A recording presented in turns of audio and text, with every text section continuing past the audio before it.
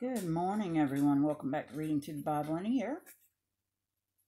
I hope everybody's having a blessed day. We're getting a little bit of snow here. Not too bad. I've already done my town thing. It's going to be a pretty busy week for me, so I'm not sure how many days I'm going to be able to do this. Probably tomorrow. It'll be late. And then Wednesday, I've got to have 5 teeth taken out. So don't think I'll be doing too much talking Wednesday. And then, let's see. I've got a doctor's appointment tomorrow. Got a dentist appointment Wednesday. And I got a vet appointment Thursday. So every day this week. Yeehaw! And the hubby is sitting in Connecticut with already about 6 inches or so of snow. Probably going to get a foot or two up there. So he's not going to be here to be able to help me. It is what it is. We'll just put our faith in the Lord for me to get through everything I need to get through. And take care of these puppers. Anyway, we're going to be back in 1 Kings today. Chapters 3 and 4. We'll be able to get 3 and 4 out today. So here we go. 1 Kings chapter 3. And Solomon made affinity with Pharaoh, king of Egypt, and took Pharaoh's daughter, and brought her into the city of David, until he had made an end of building his own house, and the house of the Lord, and the wall of Jerusalem round about. Only the people sacrificed in high places, because there was no house built unto the name of the Lord until those days. And Solomon loved the Lord, walking in the statutes of David his father. Only he sacrificed and burnt incense in high places. And the king went to Gibeon to sacrifice there, for that was the great high place. 1,000 burnt offerings did Solomon offer up that altar. In Gibeon the Lord appeared to Solomon in a dream by night, and God said, Ask what I shall give thee. And Solomon said, Thou hast showed unto thy servant David my father great mercy, according as he walked before thee in truth and in righteousness, and in uprightness of heart with thee. Thou hast kept for him this great kindness, that thou hast given him a son to sit on his throne, as it is this day. And now, O Lord my God, thou hast made thy servant king instead of David my father, and I am but a little child. I know not how to go out or come in. And thy servant is in the midst of thy people which thou hast chosen, a great people that cannot be numbered nor counted for multitude. Give therefore thy servant an understanding heart to judge thy people, that I may discern between good and bad. For who is able to judge this, thy so great a people? And the speech pleased the Lord, that Solomon had asked this thing. And God said unto him, Because thou hast asked this thing, and hast not asked for thyself long life, neither hast asked riches for thyself, nor hast asked the life of thine enemies, but hast asked for thyself understanding to discern judgment, behold, I have done according to thy works. Lo, I have given thee a wise and an understanding heart, so that there was none like thee before thee, neither there after thee shall any rise like unto thee. And I have also given thee that which thou hast not asked, both riches and honor, so that there shall not be any among the kings like unto thee all thy days. And if thou wilt walk in my ways, to my statutes and my commandments, as thy father David did walk, then I will lengthen thy days. And Solomon awoke, and behold, it was a dream. And he came to Jerusalem, and stood before the ark of the covenant of the Lord, and offered up burnt offerings, and offered peace offerings, and made a feast to all his servants. Then came there 2 women that were harlots unto the king, and stood before him. And the one woman said, O my lord, I and this woman dwell in one house, and I was delivered of a child with her in the house. And it came to pass, the 3rd day after that I was delivered, that this woman was delivered also. And we were together. There was no stranger with us in the house, save we 2 in the house. And this woman's child died in the night, because she overlaid it. And she arose at midnight, and took my son from beside me, while thine handmaid slept, and laid it in her bosom, and laid her dead child in my bosom. And when I rose in the morning to give my child suck, behold, it was dead. But when I considered it in the morning, behold, it was not my son, which I did bear. And the other woman said, Nay, but the living is my son, and the dead is thy son.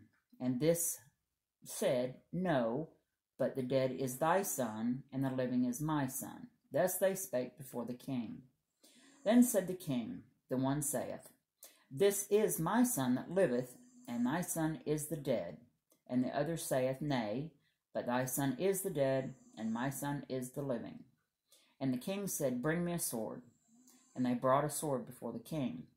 And the king said, Divide the living child in two, and give half to one and half to the other. Then spake the woman whose the living child was unto the king, for her bowels yearned upon her son. And she said, O my lord, give her the living child, and in no wise slay it. But the other said, Let it be neither mine nor thine, but divide it. Then the king answered and said, Give her the living child, it no wise slay it, she is the mother thereof. And all Israel heard of the judgment which the king had judged, and they feared the king, for they saw that the wisdom of God was in him to do judgment. Wow. I've always liked that story. Chapter 4. So King Solomon was king over all Israel, and these were the princes which he had: Azariah the son of Zadok the priest, Elihoreph, and Ahiah, the sons of Shisha, scribes, Jehoshaphat, the son of Ahilud, the recorder, and Benaiah, the son of Jehoiada, was over the host, and Zadok and Abiathar were the priests. And Azariah, the son of Nathan, was over the officers, and Zabed, the son of Nathan, was principal officer and the king's friend. And Ahishar was over the household, and Adoniram, the son of Abda, was over the tribute. And Solomon had 12 officers over all Israel, which provided victuals for the king and his household. Each man his month and a year made provision. And these are their names: the son of Hur in Mount Ephraim, the son of Dekar in Makaz, and in Shalabim, and Bethshemesh, and Elon Bethanan, the son of Hesed, in Arubath. To him pertained Socho, and all the land of Hepher, the son of Abinadab, in all the region of Dor, which had Taphath, the daughter of Solomon, to wife. And Baanah, the son of Ahilud, to him pertained Taanach, and Megiddo, and all Bethshan, which is by Zartanah, beneath Jezreel, from Bethshan to Belmeholah, even unto the place that is beyond Jokneam. The son of Geber in Ramoth Gilead, to him pertained the towns of Jair, the son of Manasseh, which are in Gilead. To him also pertained the region of Argob, which is in Bashan, 80 great cities with walls and brazen bars. And Ahinadab, the son of Edo, had Mahanaim. Ahimaaz was in Naphtali. He also took Basmath, the daughter of Solomon, to wife. Bahanah, the son of Hushai, was in Asher and in Aloth. Jehoshaphat, the son of Peruah, in Issachar. Shimei, the son of Elah, in Benjamin. Geber, the son of Uri, was in the country of Gilead, in the country of Sihon, king of the Amorites, and of Og, king of Bashan, and he was the only officer which was in the land. Judah and Israel were many, as the sand which is by the sea in multitude, eating and drinking and making merry. And Solomon reigned over all kingdoms, from the river unto the land of the Philistines, and unto the border of Egypt. They brought presents and served Solomon all the days of his life. And Solomon's provision for one day was 30 measures of fine flour, and 60 measures of meal, 10 fat oxen, and 20 oxen out of the pastures, and 100 sheep, besides harts and roebucks, and fallow deer, and fatted fowl. For he had dominion over all the region of this side the river, from Tipsha even to Azal, over all the kings on this side the river. And he had peace on all sides round about him. And Judah and Israel dwelt safely, every man under his vine and under his fig tree, from Dan even to Beersheba, all the days of Solomon.